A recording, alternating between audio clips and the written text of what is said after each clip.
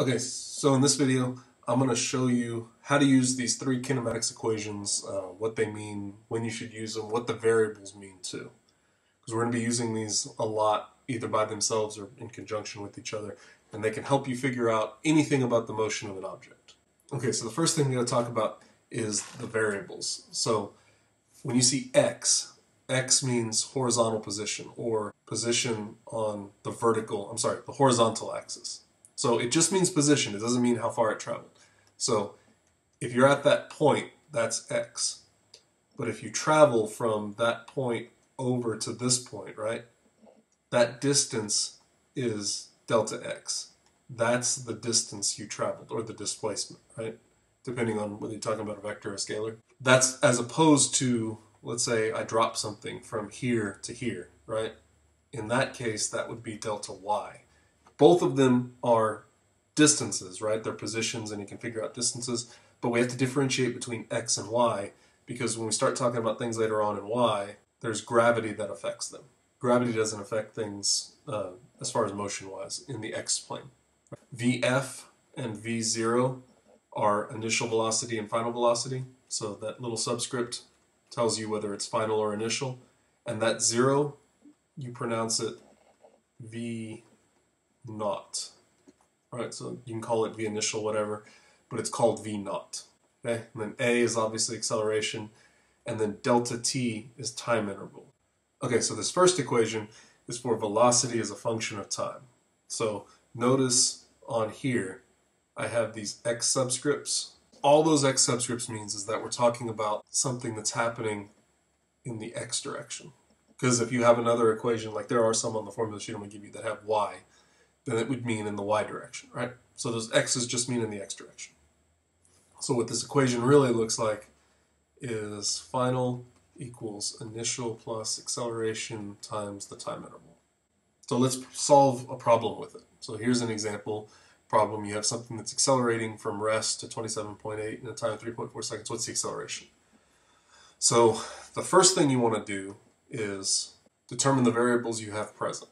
So I have from 0 to 27.8, so that means 0 is my initial velocity, 27.8 is my final velocity. These are just conversions. And then my time interval is 3.4. So once you have those, the second thing you want to do is choose the equation and rearrange for the unknown you want. Don't just plug numbers in and try to solve. I want you to rearrange the numbers first, rearrange the equation first, and then plug your numbers in and solve. So going back and looking at those things, I did these in order, right? So the equation that we're going to use is going to be, so I'm trying to solve for the acceleration, right? So let's take this equation and rearrange for acceleration. And that's what I get. Acceleration equals Vf minus V naught over delta t. So you should be able to do that. That's just algebra. So now that I've rearranged it, I can go plug my numbers in. And when you plug the numbers in, you get 27.8 minus 0 over 3.4. And that comes out to, so that's going to be the acceleration of this car. Okay, so the second equation is for position as a function of time. If you notice in the first equation you had velocities and times, now you have initial position, final position, and time. And you have an initial velocity. Okay, so this is for if you want to know how far it went. So something to notice about this equation, see this mess right here? This x equals x naught? Okay, everybody freaks out when they look at this equation because it's got 3 parts to add up, right? But in reality, what I want you to do is when you see it, think of this part as subtracting that x naught over, and I get x minus x naught equals all that. So x minus x naught, if you look at that, what that is, whenever you have a final minus an initial, that's equal to the change. So x minus x naught is really just delta x. So what this equation says is, instead of all this, it says delta x equals v naught t plus half at squared. Looks like that. And that's easier to use because now delta x is, it doesn't matter if you have like an initial position because you can just plug in and solve for how far it went. Okay, and the other thing to notice too is if you start at rest, see that variable right here, that v naught? If you have a problem where you're starting at rest, this is going to be 0. And that means whatever time I have, if I multiply that by 0, this whole thing is going to go to 0. So that leaves you with just this part of the equation, which makes it a lot simpler. I'm telling you, like 80% of the time you use this equation, something's going to get canceled out or go to 0. So it's really one of the easier ones to work with. Okay, so let's solve a problem using that equation. So I'm going to rewrite it. Okay, so first, let's pick out the variables we know. So accelerates down a runway at this, so this is my acceleration, and then this is my time interval, right? And then something else you have to just figure out from using context clues, right? If it says it starts from rest, a lot of times they won't say it'll start at 0 meters per second. It just says starts from rest. Rest equals 0 meters per second, right? So when you see something that starts from rest, you automatically know that the initial velocity is 0. So I know initial velocity, acceleration, time. So here's my equation. I don't need to rearrange because I'm trying to find distance, right? So let's just go ahead and look at this equation, plug in. So what I have is this when I plug everything in. And so again, look, like I said, if you start from rest, 0 times 32.8, that means all of this is 0. So that means this part is what I'm solving. So when I go ahead and solve that, I'm left with 1,721.34 meters as the distance traveled. Okay, so this last one, if you look at the equation, you should be able to tell what variable that had been there is not there anymore. So the variable that's missing is time. In this equation, this is velocity as a function of position. So this would be a case like if I know the speeds and I know where it was at, but I don't know the time, you can solve still for velocity or acceleration or position. Okay? Something to notice here, the velocities are squared, right? And then also, see how right here I have that x minus x naught again? You can just think of it as distance traveled, delta x, right? That's just a fancy way of saying how far it went. When you see x minus x naught, like don't freak out. It's just delta x. Final minus initial is change. Okay, so last one. Let's practice using it.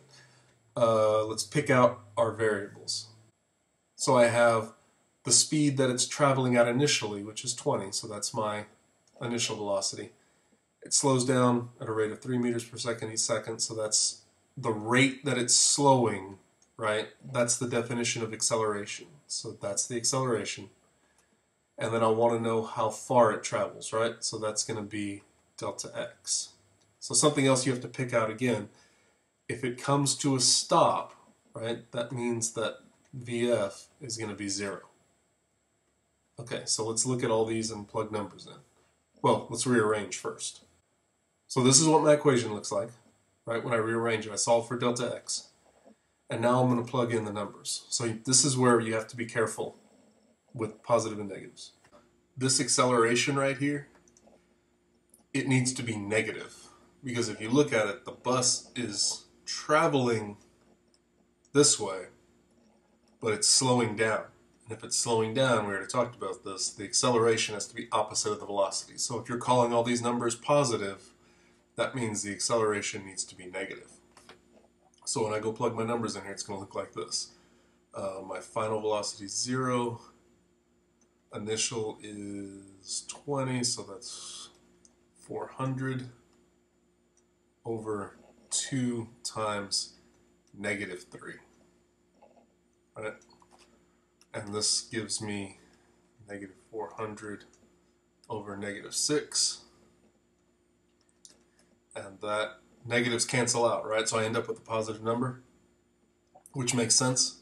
And that's going to end up being 66 2/3, like 66.67 meters. And so anytime you do these, it's best to look and make sure that your numbers make sense, right? So this says that the bus is traveling forwards and it's slowing down. So the fact that you got a positive number means that it went this way, in the positive x direction. If you ended up with a negative number, right, like if I didn't make that 6 negative, you would have ended up with negative 66.67 meters, which would have meant that your bus was traveling this way, but it ended up in the negative direction. And that right there should tell you, oh, I screwed up, right? So whenever you get done with the answer, check that your positives and negatives make sense, right? If it doesn't make sense, then either come and ask or go back and look and see if you messed up with a sign somewhere. Okay, so I hope that gave you enough information on how to use these equations, like what the variables mean, how to rearrange and solve, and just make you more comfortable with using these, right? So the only thing that we're going to do a little bit different in class is solving multiple step, like things that have multiple unknowns. So let's say, for instance, I need to take the acceleration from here, solve it, and plug it in here so that I can solve for how far an object went. Right? It's the same thing, you just have to solve this one first and then this equation second. It's a multiple step problem. That's the only way it gets more complicated than how I just showed you. So if you didn't understand anything or you have any questions about something, leave it in the comments at the end of the video and I'll try to go over it before class. And that, we'll see you then. Thank you.